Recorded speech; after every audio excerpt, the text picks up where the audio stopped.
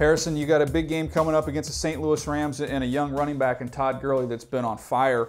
When you see him and you study him on tape, is there anybody else he reminds you of, or somebody come to mind when you've looked at what Gurley's doing?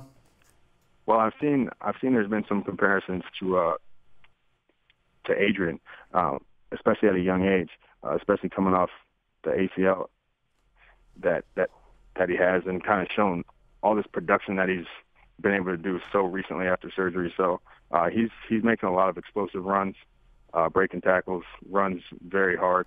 So we've got our hands full with him, and just got to focus on doing our job.